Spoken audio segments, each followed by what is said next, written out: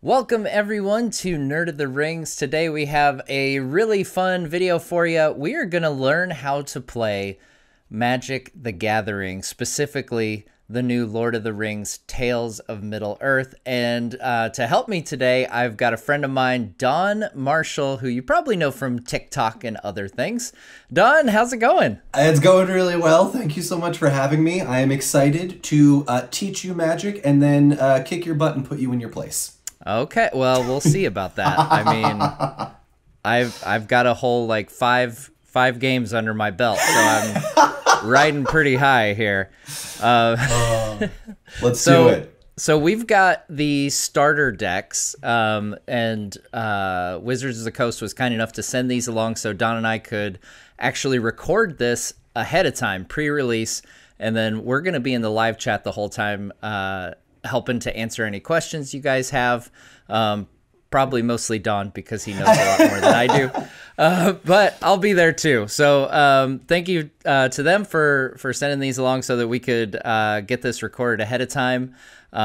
With that, let's go ahead and take a look. Don, you are the good guys, and I have elected to be the baddies today. So yes, I would like to just point out you have 100% asked to be Sauron. I am going to be playing the starter deck Aragorn and Arwen Wed.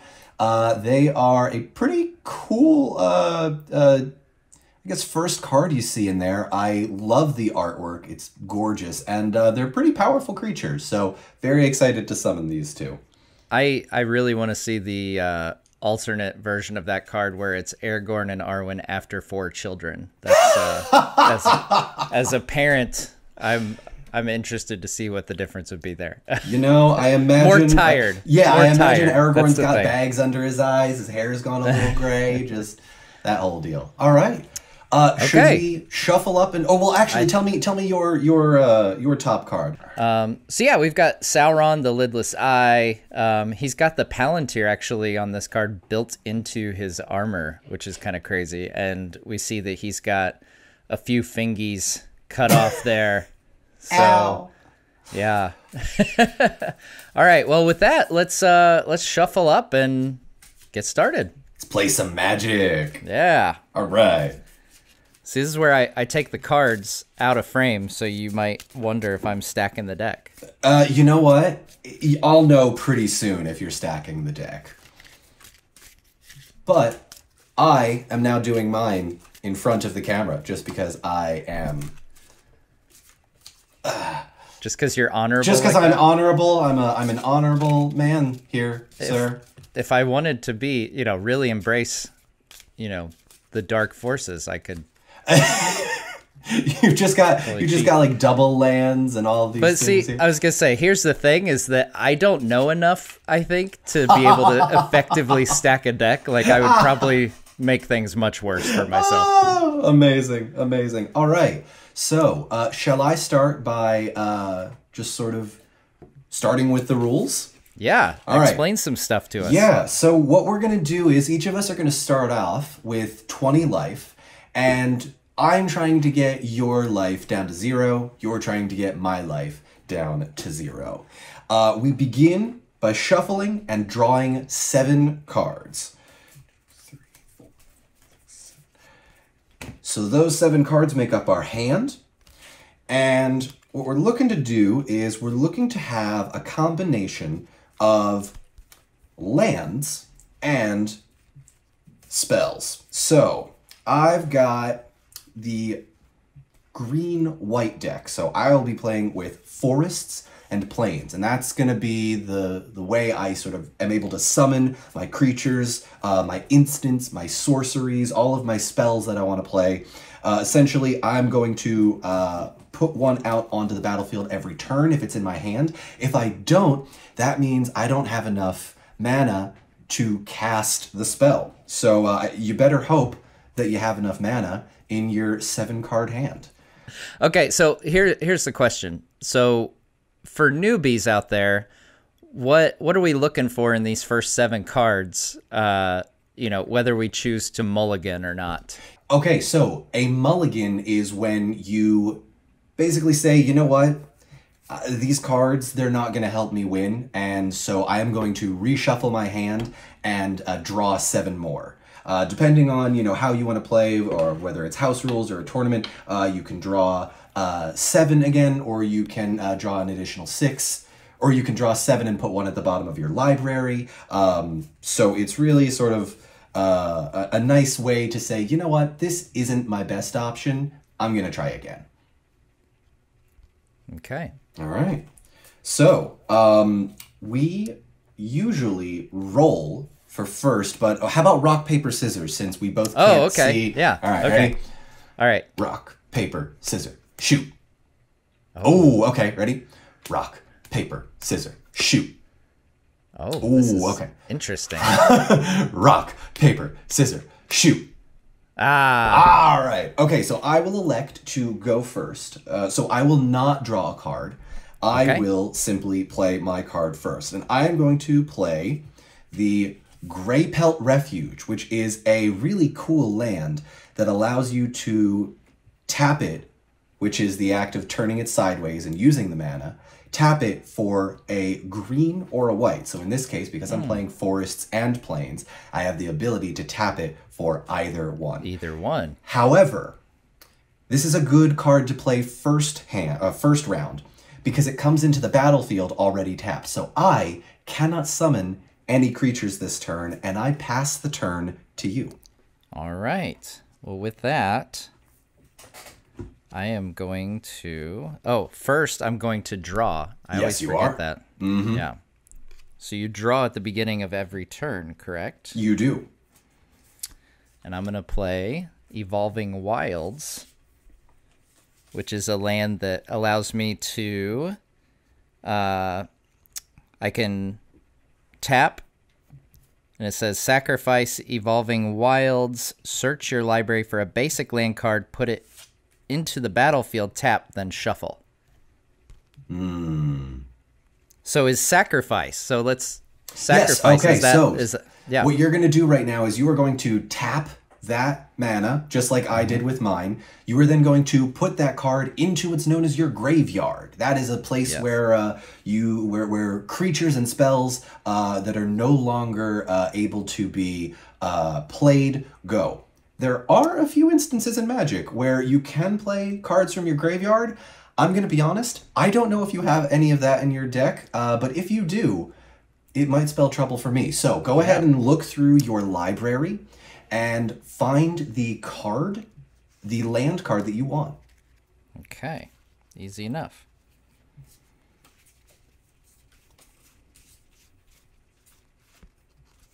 All right.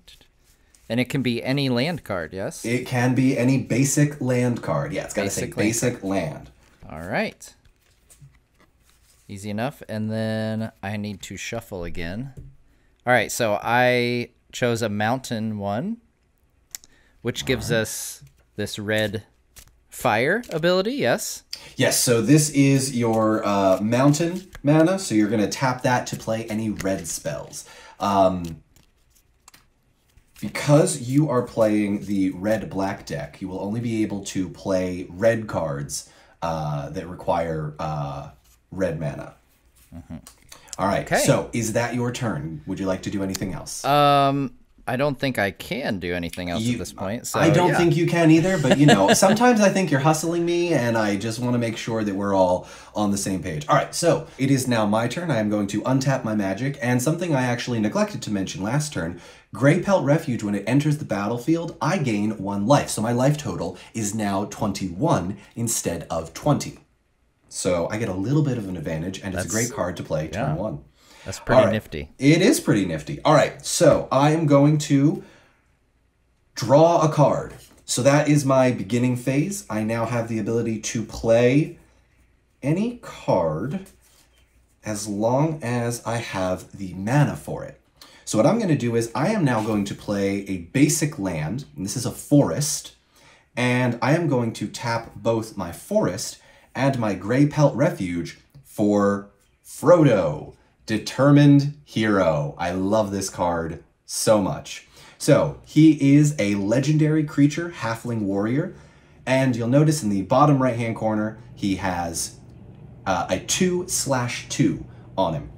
So this is his power and his toughness. So his power is 2 and his toughness is 2. So if I were to attack you this turn, you would take 2 damage and you would be down to 18 life. However, what Frodo has right now is something called Summoning Sickness. See, I can't just bring in a card and attack you that same turn unless the card has a special ability, which I think we might get to later, but the ability is called Haste. Frodo does not have Haste, so I now have to just wait another turn to attack you. And so I will pass my turn to you. All right, so with that, it is my turn, so I will untap, which means those things are in play once again. With that, I will bring out another land card, and then this one has a nice skull here. So this is undead or something. Yes. So this is this is the swamp. So the 5 colors of mana within Magic the Gathering. Explain those. So the 5 colors of mana in Magic the Gathering are red, green, blue, white, and black. Each of them correspond with a type of basic land card. And what we do is we bring the basic land cards out on the battlefield and use them as a kind of mana to summon our creature spells. But you can't just use any mana for any particular spells. So for example, Matt, who is playing the red and black deck, can only summon cards that have red and black. He also needs enough to be able to play. So when I summon this Frodo, I needed 1 white, because in the top right-hand corner, there is 1 white.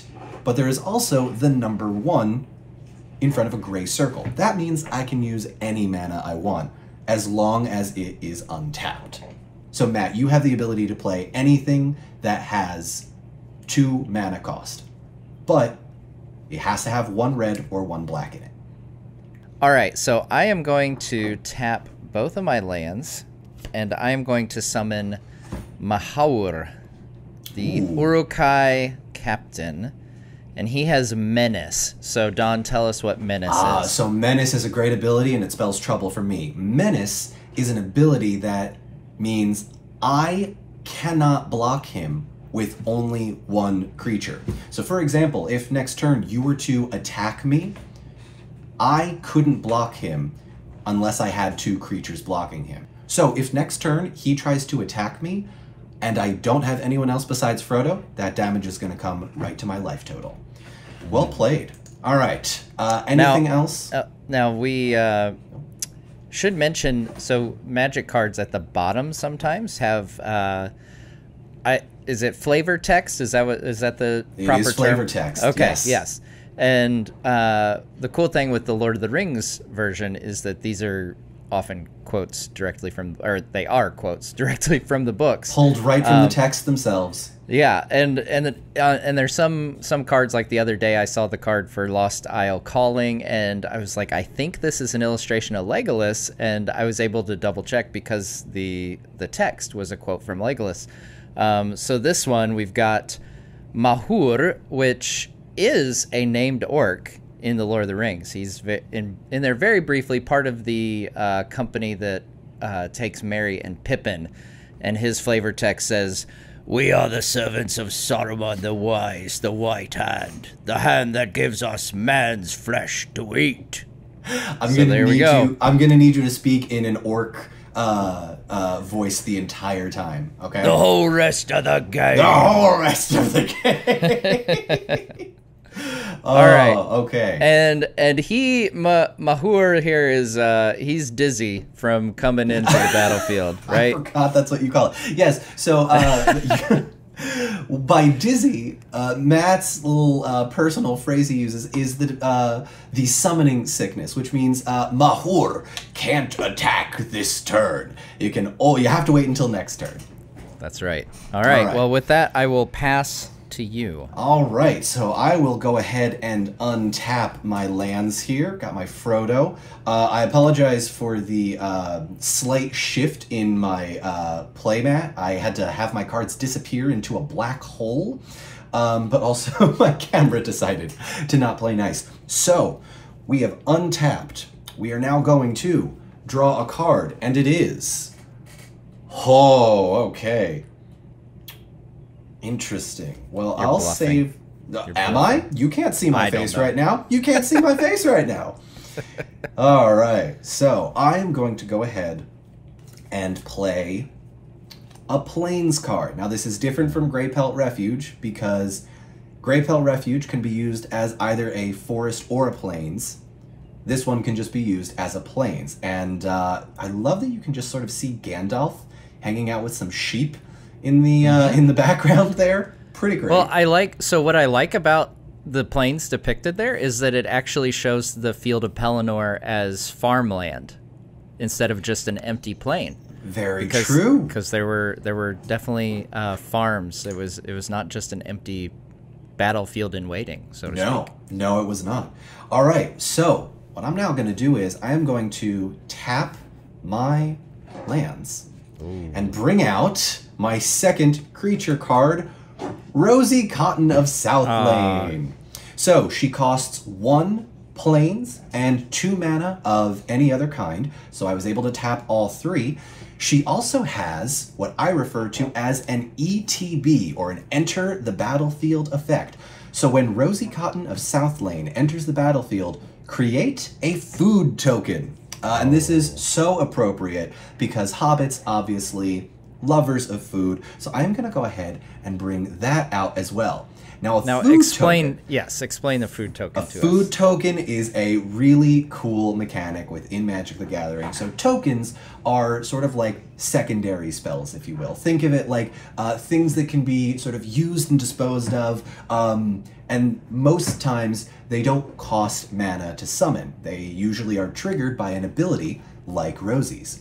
So the way food tokens work is if I tap 2 of my mana during my turn, and I sacrifice the food token, I gain 3 life. So instead of being at 21, I'll then be at 24. This is really great to use, especially if you want to try and save yourself from taking damage, because you can be sort of in dire straits and need some life back very quickly if the game goes south. So I am going to hold on to that food token until the time is right. So, as previously mentioned, Rosy Cotton cannot attack, but Frodo, because he no longer has summoning sickness, can attack. But I don't necessarily know if I want to, so can you explain the power and toughness of your Mahor orc creature? Yeah, so he is also a 2/2. So he's got 2 toughness, right? Toughness, and what was the other phrase you used? Power and toughness. Power and toughness. Yes, okay. So power is the one on the left, toughness is the one on the right. So it is essentially offense and defense for those of us who might be a little more sports-minded here. Yeah, exactly. Okay, the thing I want to point out, though, is that Frodo has a pretty special ability that I wasn't able to play last turn or this turn, but I am actually not going to attack, because here's what would happen if I did attack. If I were to attack, I would tap Frodo, and we would enter the combat phase. So I would declare my attackers. So let's say I were to declare my attackers with Frodo. Matt, you would declare your blockers. The thing is that my 2 power would deal damage to your 2 toughness, and both creatures would be destroyed. Now, there is a chance that when I declare my attackers, you just say, that's fine, I don't want to block. No blockers. And so you would then take that damage, and you would be down to 18 life. But that's a risk I'm not willing to take yet. Plus, I really like Frodo because he's got this great ability that says, as long as it is your turn, prevent all damage that would be dealt to Frodo. So I'm going to save him as a little extra security for later. Okay. So I am going to forego my combat phase and pass the turn to you. All right, and with that, I will untap and draw a card. And I'll pretend like this is the most amazing card ever. Oh my gosh! What is it? It's so amazing. Okay, so I am gonna bring out another swamp. So I've got two swamps here. And with that, now I will bring out the Fires of Mount Doom that I wanted to do earlier. Well, tap your mana first. Okay, yes. Tap the mana. Thank you for gotta keep them honest. Getting me the parliamentary procedure here. So we've got the Fires of Mount Doom, which is a legendary enchantment, and this is a rare card, by the way. When Fires of Mount Doom enters the battlefield, it deals 2 damage to target creature and opponent controls. Destroy all equipment attached to that creature. No! So Frodo's dead now. Frodo's gone! Okay, well, so much for my extra security. I should have attacked. So Frodo is now going to go into my graveyard, meaning he is not going to be in play for me any longer. Well played. Well played. Thank you.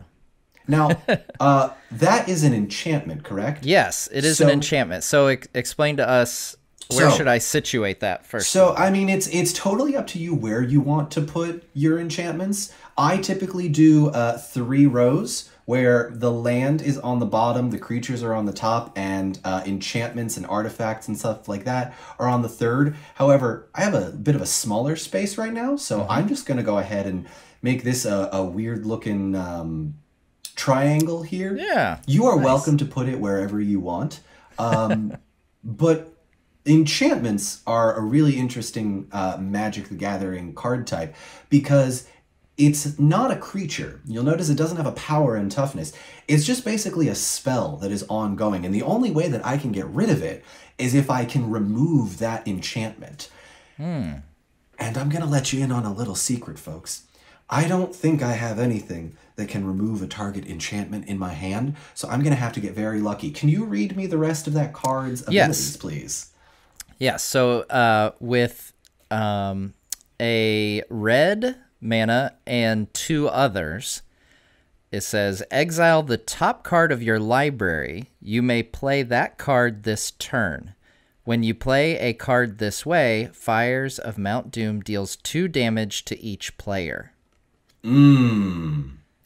Okay, so we've got a new mechanic to discuss. So exile is it's another place where the cards can go. Just like I put Frodo in the graveyard, there are cards that send cards into exile. So just as an example, Matt, on your next turn when we get to it, you can send a card into exile, and then rather than having it be in your hand, you could play that card.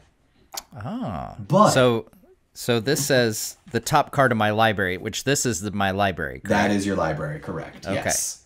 So I would exile it, perhaps maybe here or something, so it's on camera. Yes. And then I have the option. I'm thinking of it. There's my library. There's my graveyard. Okay, and so so you would exile it, and then you can play it. Like, do you need to tap mana to bring that in, or you just would play? You would need to tap mana to bring it in. Okay, but it would deal 2 damage to you, and it would deal 2 damage to me because it says each player. Yes, so we are both players. That's a very orcish way to go about things. You know? Hurt yourself, hurt others. Really, mutually assured destruction.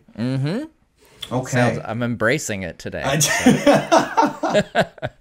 Okay. Well, Matt, with that, I will pass the turn to you because that is all now, Matt. Unless I want to attack. Unless you want to attack. So playing that card was your main phase. We will now go into the combat phase. Now, if you're feeling very generous, you don't have to attack me. However, just like we said last turn, your creature card has menace, meaning it can't be blocked by just one creature. Right. And if you'll notice my board, folks, I don't have 2 creatures. Yes. So I will tap the heck out of that guy so that he can attack Dawn and deal some damage. And I have no choice but to take that damage. So I am now down to 19 life. Matt, you are winning. For now. Hey! All right. So All right. we have declared the attackers. I cannot declare any blockers. The combat damage has been dealt. We now go to your second main phase. Now, we haven't had to do this yet because we haven't had the mana to do it, but everybody gets a main phase, a combat phase, and a second main phase. I'm fortunate enough, though, that Matt doesn't have any mana to do anything, and unless he has any tricks up his sleeve, he will pass the turn to me. I do not have any tricks, so I will, pass to you. All right, fantastic. First thing I will do is untap all of my mana. Pray that this is a good card. Okay. And I will play a forest. So I now have 4 total mana. And that means I am going to play... Ooh. Yeah, here's what I'm going to do. I am going to tap 1 white, and I'm going to tap 2 greens to play Knight of the Keep. He is a human knight with 3 power and 2 toughness, and I love the flavor text on this one. Let me bring it up here. Now the cries of clear, strong voices came ringing over the field. They rode in, a long line of mail-clad men, swift, shining, fell and fair to look upon. Suddenly they swept up with a noise like thunder, and the foremost horsemen swerved. Love to see it. Okay. Very nice. Now, I cannot attack with Knights of the Keep because he has summoning sickness. Dizzy, That's right. as you would say. Yep. And Rosie has the ability to attack this turn because she no longer has summoning sickness. Now, here's a little trick, folks, that I maybe didn't mention to Matt for my own benefit. Because Matt attacked me last turn, Yes. he doesn't have anything to block me with. Yep. So I am going to end my main phase, and I am going to enter my combat phase. And I am going to declare my attackers Rosie Cotton. And Matt, you have no blockers. I have no blockers. You are going to take 1 point of damage. You are now down to 19 life. We are tied again. Tied. Now, as far as strategy goes, obviously there's different strategies, but I feel like, in general, the games that I've played anyway, people seem to not get too worked up about losing damage early in the game because you start with 20. Yes, so losing life is not as big a deal when you're first starting out in the game. It's only when you get to maybe 5 or 6 life that you really want to start worrying because some big creatures might be out in play and be able to hit you for that much damage. My Rosie only did 1 damage, so it's not a huge deal right now, but maybe later it will be. We'll see. Yeah. I'm talking a lot of smack for someone that's playing against a newbie, so... Playing against a newbie, who I do want to disclose the fact that Don and I have played Magic together. He was present, and I beat him 3 out of 3 games. So To be fair, point of order, you did have help. I did. I had, I was going to declare that as well. Because I had basically a phone a friend throughout the entire thing, so I could say, I'm thinking of doing this. Is this dumb? Yes or no? Okay. Sorry. All right, so... We'll get sidetracked. There we go. Sorry. Combat is over. I now enter my second main phase. I do not have anything I can do, so I am going to go ahead and pass the turn to you. Okay. All right. Well, with that, I will draw a... Oh, no. I will untap. There we go. See, you can. He's learning. I'm still a newbie, folks. Still a newbie. Untap, then draw. Okay. We are now in your main phase. You may play a land, only 1 per turn, and you may cast a creature or other spells. Okay, so I'm going to play a mountain. Okay, that's your land for the turn. That is my land for the turn, and I'm going to Sorry, just looking at my options here. Plotting my demise is more like That's right. Yes. There's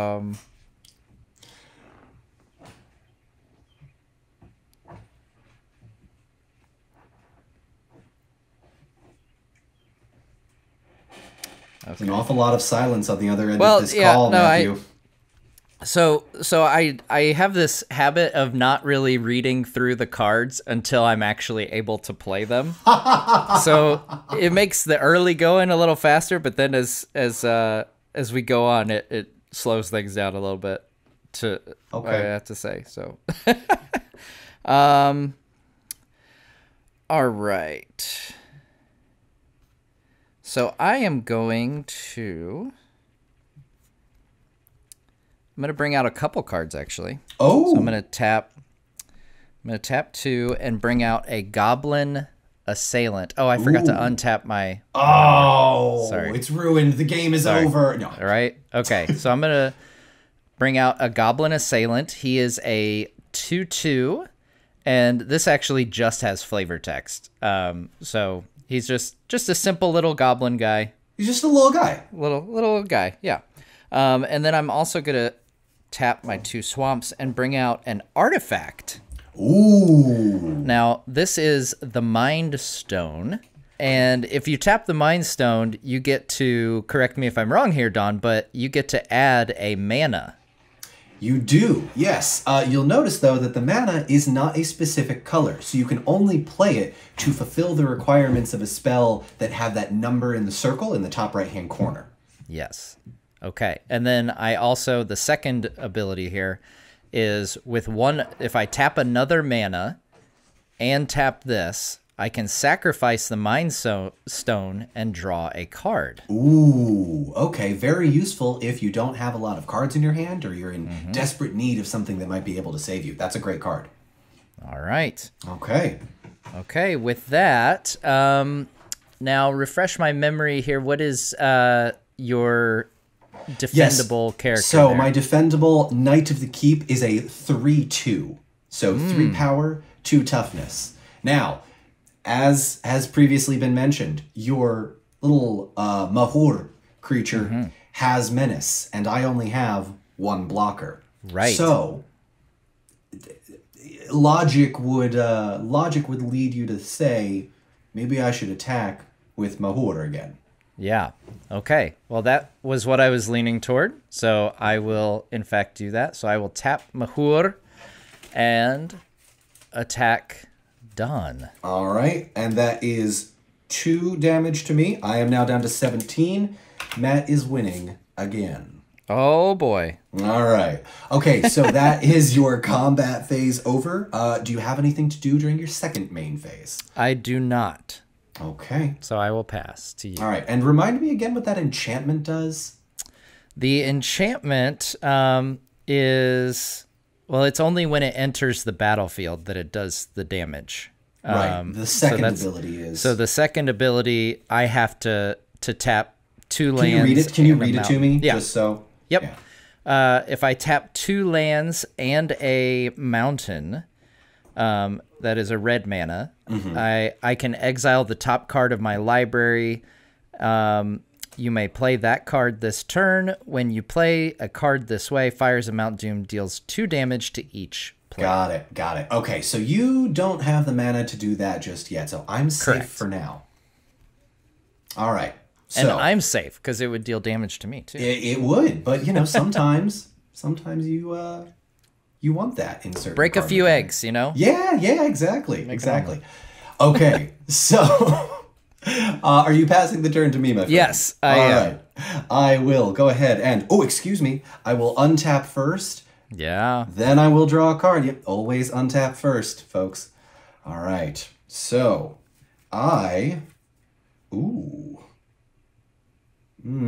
do I have enough for that? 1, 2, 3, 4, 5. I don't. All right. You'll have to wait until the next time to see my trick. Sounds big. To play. Maybe. I am going to play another forest. So I now have 5 total lands. I am then going to put out. Hang on. I'll try that again. I am then going to tap 1 forest and a plains to play a mushroom watchdog. Hey. Love these guys. Farmer Maggot's dogs. Farmer Maggot's dogs. I believe it's Grip and Fang? Grip, Fang, and Wolf. Yes, yeah, that's true. There's 3 of them. So I'm hoping there's a Farmer Maggot card somewhere that has the 3rd dog with him. You know, it might be in this deck. There's a chance I maybe missed it, or if it's in this set. We'll see. We'll see what happens. Okay, so Mushroom Watchdog is a 2/2, and it has an ability where if I sacrifice a food token, I can put what's called a +1/+1 counter on Mushroom Watchdog, and it gains the ability Vigilance. Now, +1/+1 counter is basically boosting the power and toughness of my creatures. So if I were to sacrifice a food token, instead of it being a 2/2, it would be a 3/3. And Vigilance is a wonderful ability that allows you to, instead of tapping when you attack, he stays untapped. So I would be able to use it as a blocker. Now, that's only if I sacrifice a food token, so I can't do that just yet. And in fact, I am actually not going to declare any attackers this turn because I learned my lesson. I'm going to block that orc. Okay. All right. So are you passing? Is that what you're saying? I am, yes. I am foregoing my combat phase and my second main phase and passing the turn. All right. Well, I will untap. And then for the food, remind us, what does it take to sacrifice a food? So if you would like to sacrifice a food token, you will need to pay 2 mana and then tap the food token and sacrifice it. Okay. All right. Is that something you're going to be doing? No. I was saying because right. you were talking about That's right. I have the food tokens. Excuse me. Yes. Yeah, you can cut that out. Sorry. No, you're fine. All right. I'm going to tap 3. Mm-hmm.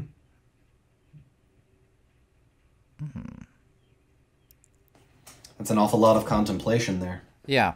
I'm going to tap 3, and I am going to summon Dunland Krebine. Ah, the Krebine from Dunland. And they have the ability of flying, which I know, it's a bird, so duh. But this is a specific card ability. So Don, tell us what flying means. Right, so flying means trouble for me, but it also means, mechanically speaking, that next turn when the Dunland Krebine attack, I can't block it unless I have another creature with flying or a creature with an ability called Reach, meaning they're able to reach up and attack the flying creature. I'm going to let you know right now, hobbits can't fly. So I might be in a little bit of trouble. Well played. And, now, the nice thing for you here, if there's a silver lining, is that the Dunland Krebine is only a 1/1, but what I can do is kind of, until Don has a way to block it, I can just kind of pepper him one damage each round until he has a way to stop this. Now, the Dunland Krebine also, when it enters the battlefield, amass orcs 2. Oh, okay. So, should we get into the amass mechanic? I think we should, yes. All right. So, if you would like to be so kind as to get out your orc Here we army. go. Orc army. There it is. There it is. Now, orc army, this is a really cool mechanic, and I love that they did this. Amass is an ability that basically lets you build up an orc army into a really powerful creature. So, you'll notice right now that orc army is 0/0. But when you amass, and then there is a number after it, you get to put, like we mentioned, +1/+1 counters on it to make the creature more powerful. So instead of being a 0/0, your orc army is now a 2/2. Yes. And I happen to have a couple of these little +1 counters. So I can look at you. +1/+1. So it is now orc a army 2/2. is now a 2/2. Yes. Oh. Uh-oh. I might be in a little trouble here, folks. Okay. You keep saying that, but I don't know. I think you just are trying to hedge your bets here. Like, just Yeah. Psychological warfare, man. I It's think all it is. Yeah, you're psychological trying to warfare. set my mind at ease. No, me? All right. And with that, I will pass the turn to Don. So you are not going to enter the combat? No. I should enter the combat. You can you can if you want to, but hey, listen. Okay. Man. So Dunlin Krebine, now is Orc Army also, do they have summoning sickness? They also have summoning sickness as well. So these are the only two that I could attack with. Now, the thing that I have to keep in mind now is that Don actually has enough people to block my Mahur, and he could destroy him. I could. So I want to, actually. I know you want to. So I think I'm going to stay, and I'm going to play defense for a round or so. Okay. I see how it is. So you pass the combat phase, pass the second main phase. It is now my turn. I will draw a card. Ooh, okay. 1, 2, 3, 4, 5. Yeah, so we'll go ahead and untap everything. And what I'm going to do is I'm going to tap 1 plains and 2 forests to play yet another Knight of the Keep. So I've now got 2 of them. So a fun little fact about your standard Magic game is you can have up to 4 of the same creature card in your hand. And I'm actually glad this happened because I wanted to try and explain that. So if you find that you've got a card whose ability you really like, you can have up to 4 in your deck. Wow. So for example, if you really liked flying, because I didn't have any creature cards with flying, you could theoretically just pepper me for 4 damage if you've got all 4 of those cards out. Wow. Yeah. That's good to know. So you could have, like 4 Saurons, hypothetically speaking. So technically, yes. I don't necessarily recommend that, though, because it might be a bit much. A bit much, yeah. All right. So we seem to be in a little bit of a stalemate.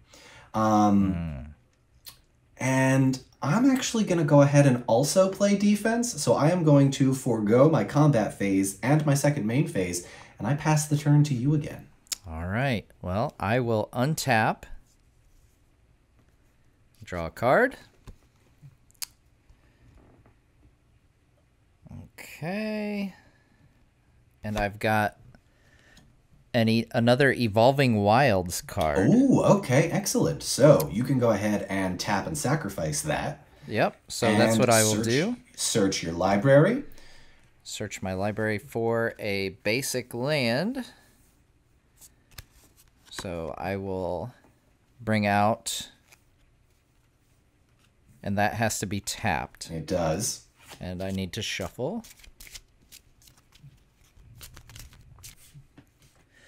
Okay, so what I am going to do now is I am going to tap 2 and a swamp. Okay.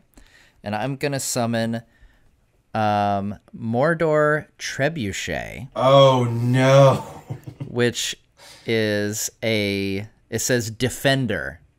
Okay. So defenders cannot attack. They can only block.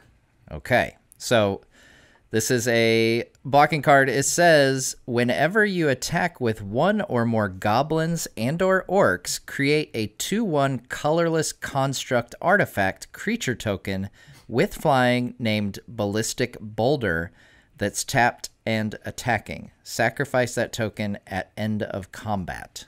Would you like me to maybe explain that? Yes. Yeah. Okay. So this is the Ballistic Boulder. There it is. Token. There it is. So yes. So the way this card works, I love this card.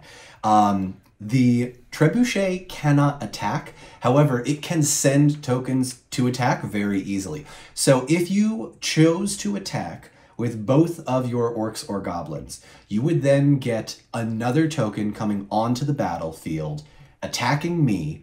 It has flying, so again, I can't block it because I don't have creatures with reach or flying. And it would deal 2 damage to me. It's a very great way to get some chip damage early on in the game, and combining that every turn with your Crabine from Dunland, or your Dunland Crabine, I might actually be in a little bit of trouble. Full disclosure, I have been lying this whole time. I've been fine.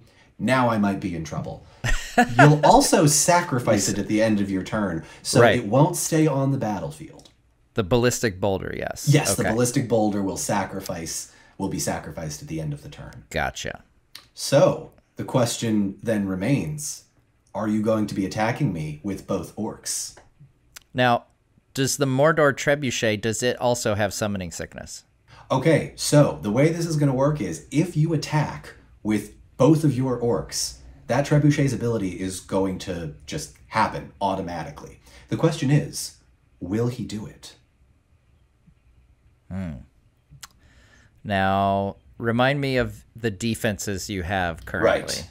So I have 2 3/2s for the Knights of the Keep, a 1/1 in Rosy Cotton, and a 1/1 in Mushroom Watchdog.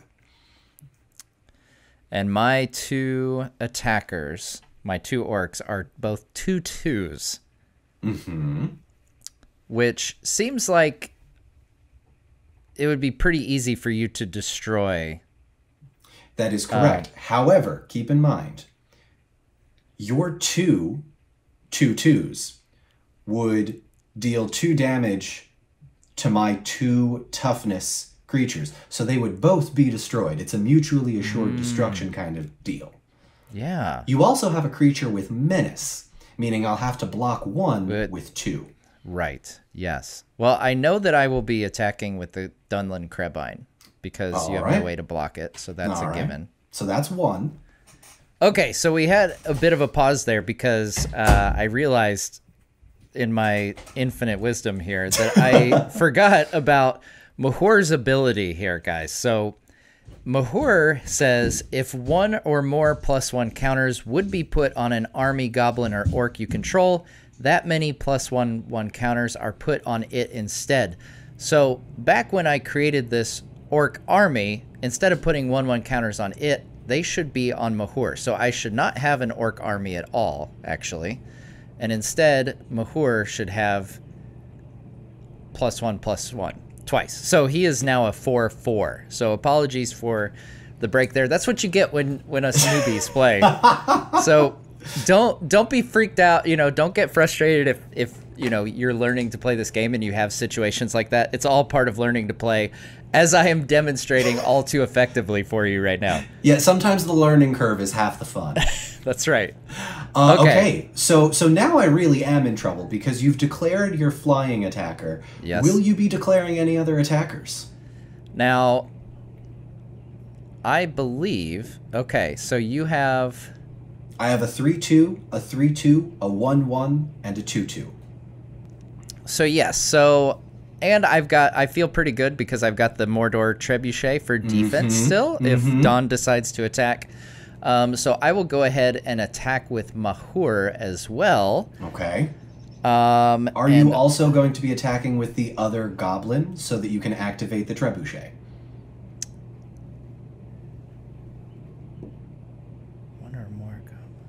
Oh, it's 1 or more goblins. 1 or more, yeah. Sorry, never mind. Cut that out. Yes, you can cut that portion out. That's... Yeah. I think I might leave that goblin behind for defense. Okay. And I'll leave it at that. So I'll attack with those 2. And yeah. All right. Go with that. So that's so now we're in combat mode here. All right. So we have entered the combat phase. You have declared your attackers. It is time for me to declare my blockers.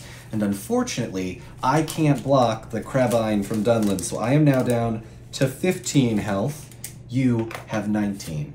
So and we should note too, because I'm attacking with that's right. the orc, that the Trebuchet is activated, so there's a ballistic boulder flying at Dawn right now too. I am now down to 13 health because of that extra flying boulder. It's 2, yeah. Now the question becomes, do I block with my powerful creatures, or do I let it all pass and just take the damage? Yeah. Now remind me again, what is your creature's power, your orc Mahor? He is a 4/4. Okay, so, Matt, you have declared your attackers. It is now time for me to declare my blockers. Yes. I cannot block your Crabine, and I cannot block your Boulder, so I am now down from 17 life to 14. The question becomes, do I want to take that 4 damage from your Orc? Yes. Yes, I do. Are you Well, telling no, me? I'm just saying, I'm agreeing with you. That is your dilemma. Yeah. It is my dilemma. Yes, I think I am going to block your Orc with my Rosy Cotton. Now, when I declare my blockers, what I am going to do is I am going to sort of push it forward a little bit, and I am going to block all of the damage that that Orc would do. But because Rosie is a 1/1, it's only going to deal 1 damage to your toughness, meaning you're still going to live. Yes. So the question is, do I want to also block with one of my Knights of the Keep to destroy Mahor, but it would also destroy both of my creatures? And I think the answer is... Now, Mahor is a 4/4. He is. So the way the damage would work here is Mahor would deal 2 damage to my Knight of the Keep and 1 damage to Rosie. Yeah. And both of them would be destroyed because it's sort of spread out. It's able to spread out evenly. However, because I have 3 attack on my Knight and 1 attack on... Or excuse me.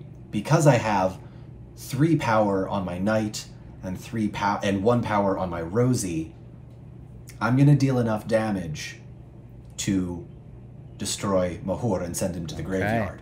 All right. And that is exactly what I am yes. going to do. I declare my 2 blockers, Knights of the Keep and Rosy Cotton. So, bye-bye to my Knight of the Keep and bye-bye Rosie. And you will say bye-bye to Mahor. To Mahor. Mm-hmm. Okay. Okay. So we've done some damage. You've done some damage. Now, that is the combat phase. The combat damage has been dealt. Yep. You now enter your second main phase. Is there anything else you would like to do? There is nothing else I would like to do. Okay. Well, then the turn passes to me. I will go ahead and first untap everything. Draw a card. Play a Plains, and I was so hoping this would happen because I am now going to tap 1 green and 5. So everything I have for Generous Ent. Oh. And Generous Ent has a very specific keyword that you might be a little bit worried about here. He has an ability called Reach, meaning that I am able to block a creature with flying. He has 5 power and 7 toughness, and when he enters the battlefield, I create another food token. So, I am going to go ahead and use my little dice. This is also from a magic set, just to keep that there as a reminder that, by the way, you've got 2 food tokens. Okay. All right, now, you've only got your little goblin assailant. And a Mordor Trebuchet. Oh, and the Mordor Trebuchet as a defender. Okay. Then I think Put him I am going to... Okay. I think I am going to...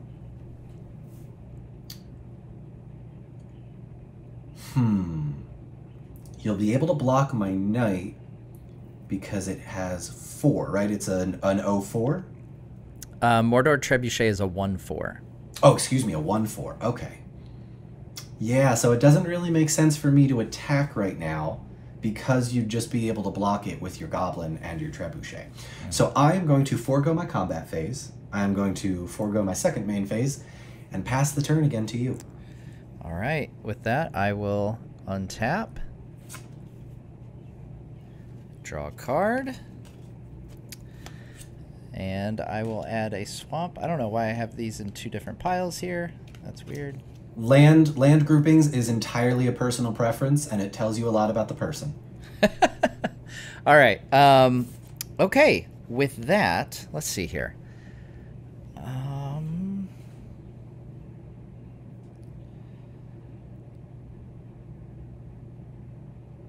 Okay. So I am going to tap all my lands.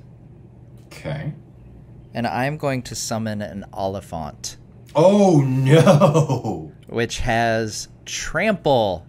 Don, tell us about Trample. So, Trample is an amazing ability that basically means that when an attacker, that Oliphant, deals damage, if there is excess damage from the amount that I blocked, that damage goes directly to me. So, for example, if you were to only attack with your Oliphant, I would block with any number of my creatures.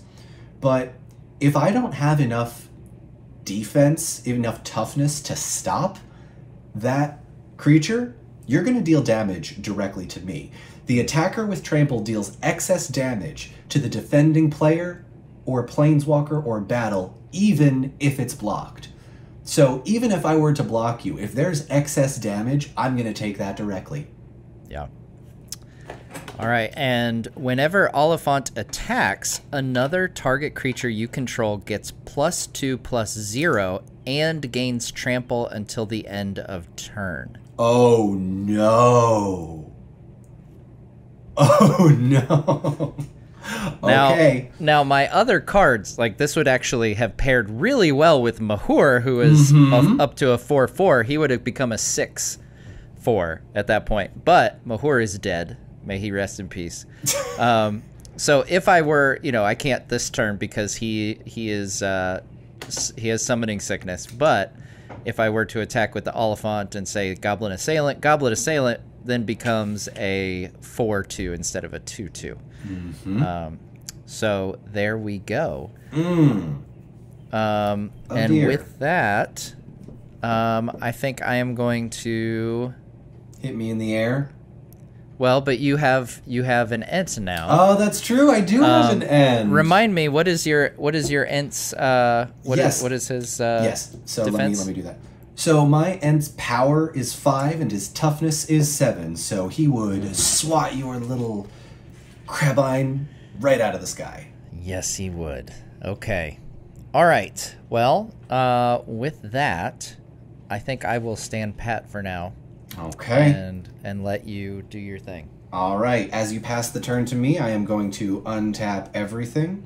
I am going to draw a card. And... oh, no. That's an oh-no for you. All right, I am going to tap... I figured. 1 plains. I am going to tap 1 forest. And I am going to summon East Mark Cavalier. It is a human knight with 2 power and 2 toughness. And when it deals damage to a goblin or an orc, I destroy that creature. Wow. Mm-hmm. Okay. So you better think twice about coming for me with your little goblin friends. My Goblin Assailant. Yes. Okay. Now, Matthew, I've done the math. And I think that you might be able to get me down to 0 next turn unless I do something. So I am going to do something. I am actually going to declare my attackers with my generous Ent, as well as my Knights of the Keep. Okay. It is now your turn to declare your blockers. All right. Remind me, what score am I currently at? You have 19 life. I have not hit you very much at all. Okay. And you are, right now, if I were to not block, that would give me how much damage? You would take 8 damage total. You would be down to 11. Okay. Yeah. And you are currently at how much? Sorry. I am currently at 14. 14. Okay. So I can easily block the Knight of the Keep. The Knight of the Keep with the Trebuchet, which is only good for defense anyway. Correct. So I should do that. And then there's part of me that, now that you have that int, this Dunlin Krebine isn't so vital to me. He is not, no. So I could block the int with the Krebine and sacrifice him and save myself a lot of damage. You could, yes. You wouldn't tap. That would just be... Yes. Yeah. Okay. You want to do that? So yeah, I think that's what I will do. Okay. So yes, so I will block the knight with the Mordor Trebuchet, because he can do that and survive. Mm-hmm. And then I'm going to sacrifice this Dunlin Krebine to block that ent. Okay, so the Krebine is gone. The Trebuchet remains. Yep. You take no damage. No damage. Okay. All right. That is the end of the combat phase. We now go to the second main phase. I do not have anything else to do. I pass the turn. Okay. I will untap. Draw a card. I'll pull out a mountain land that I just drew. Now, let us see here. All right, so I am going to I'm going to tap 3 and a mountain. Okay. And I am going to cast a sorcery. Oh, okay. This will be our first sorcery of the game. This is our first sorcery, yes. So this is called Fire of Orthanc, and it reads, destroy target artifact or land, and creatures without flying can't block this turn. Oh, no. So, oh no! You have no flying right now. I have no creatures with flying. So with that in mind, I think I'm gonna sacrifice this Mind Stone by tapping a couple. Oh, sorry. I tap one and tap this to sacrifice the Mind Stone, and I get to draw a card. You do. So I'll do that. Okay. And I will tap the remaining 2. Oh, no. To summon... Now, they're going to have summoning sickness, but Easterling Vanguard, which is a 2/1. And when Easterling Vanguard dies, amass Orcs 1. Put a 1/1 counter on army you control. It's also an orc. If you don't control an army, create a 0/0 black orc army creature token first. So that's what we inadvertently did earlier. That's not in the game right now, but yeah. That's okay. So that's got summoning sickness. This is for defense. So Dawn cannot block right now. Oh dear. So I am going to attack with both the Oliphant and my Goblin Assailant. Mm-hmm. And remember that the Trebuchet also has that additional effect. Yes, so the Trebuchet brings in a Ballistic Boulder since I attacked with 1 Goblin. So that is another 2 heading toward Dawn right now. So that is 2 plus 6 is 8, plus 2 is 10. So that is 10 damage that Dawn can do nothing about right now. Absolutely brutal. I am down to 4 life points. Oh, and I forgot the sorcery. The first line of that was destroy target artifact or land, so we're also going to destroy one of Dawn's food tokens. Oh! I was going to use those next turn. Come on! Okay, I am now down. I'll get rid of the dice. Bring that food token back in just so I remember to use it next turn. My goodness. Okay, well... So that is it for my turn. Yeah, so you are at what score now? I am at 4 life. I've got to do something very serious. Okay. You pass the turn. I pass the turn. That sorcery goes into the graveyard? Yes. Yep. All right. Okay, so my turn. I need something drastic. I have untapped. I have drawn a card. And I am going to... I'm going to tap 2, sacrifice my food token, and gain 3 life. I am now back up to 7 life points total. It's still not looking good, but I gotta do something. Gotta. You gotta. I am also going to... should I do that?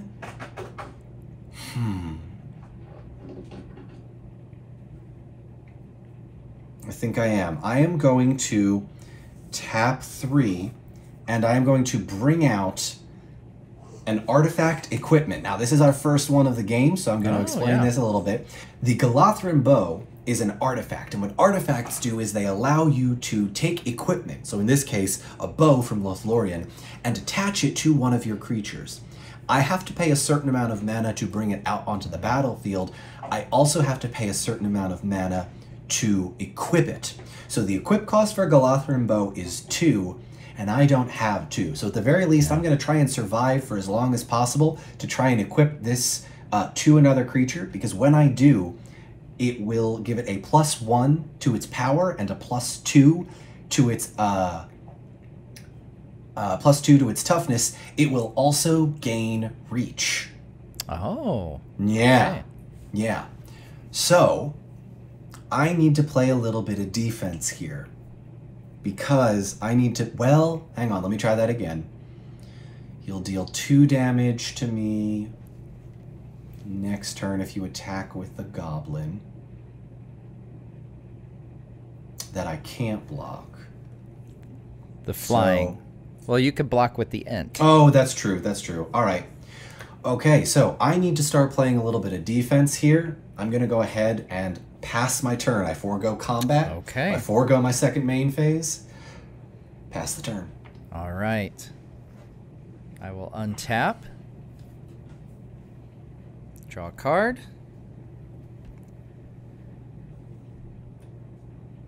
All right. Don, what is the mana value of your ent? 6. Your mana value is 6. Okay. Why? Why do you ask? What's happening? I'm asking because I figured that's something that people would want to know. What is a mana value? Yes, that is something that people would want to know. It's odd that you bring it up now, though, so I'm wondering why. No reason. No reason? No reason at all? No just reason? tell us. Just randomly tell us what a mana value I'll is. just randomly tell you my the mana value of my ent. It's 6. It's 1 green and 5. Okay. So it is the combined amount, so the gray with the number plus whatever symbols, each of the symbols is 1. So, yeah. Okay. Good to know. All right. I am going to, let's see here. I think I'm going to use this guy. Oh, which is Fires of Mount Doom. Yeah. Well, yes, I am. Oh. Yeah, so I'm going to tap a mountain and 2, so red and 2 mana, and I'm going to exile the top card of my library, which is this card. So that is Goblin Assailant. Okay. Now, I can play that card this turn. When I play a card this way, Fires of Mount Doom deals 2 damage to each player. Oh, and I only have 7 life. Yes. And do you have enough mana, though, to play your Goblin Assailant? Yes, I do. Oh, no. So I will tap a further 2 mana and bring out Goblin Assailant. And I will take 2 damage, and so will you. So I'm now down to 5. You are now down to 17. All right. So Fires of Mount Doom. Oh, that stays here, right? It does. It's an enchantment. It stays on the battlefield. Okay. Yeah. I might have used that earlier if I thought I had to banish it. Never mind. No, okay. It's still there. All right. So I am also going to bring forth a sorcery card. Oh, Tap my last 2. This is Feed the Swarm. And it reads, destroy target creature or enchantment an opponent controls. You lose life equal to that permanent's mana value. Oh, my. So you've got that ent there with a big old defense on him. Big old attack. I do. It has 5 power and 7 toughness. So I think I don't want him in the game anymore. So And you said the mana value is 5? The mana value is 6. 6. Okay. Well, but I've got a pretty decent lead here, so I think I'm going to take the hit so that I can get your Ent out of here. I have no way to counter it, so farewell, Generous Ent. You were a good card, but you are gone. All right, Generous Ent moves to my graveyard. You take 6 additional damage. You are now down to 11. Yes. And I am down to 5. And you are down to 5. Okay. Now, you have no way now of blocking flying. I do not. So I am going to...